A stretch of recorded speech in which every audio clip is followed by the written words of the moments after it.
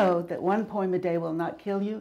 We hope you'll find out by listening in every day during April to One Poem a Day Won't Kill You, Yamhill County's celebration of National Poetry Month.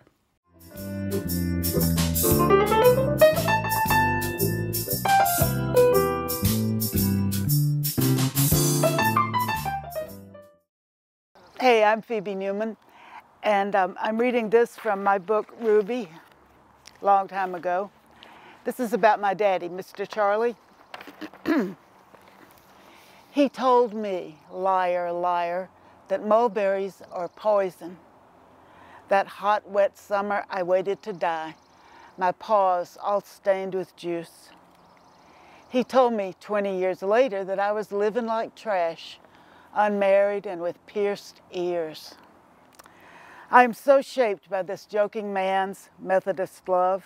I fall into and out of it like a tipsy canoe, never knowing which way the river will turn, or when I will be brought face to face with his memory, winking at me from the rapids, clicking a shutter.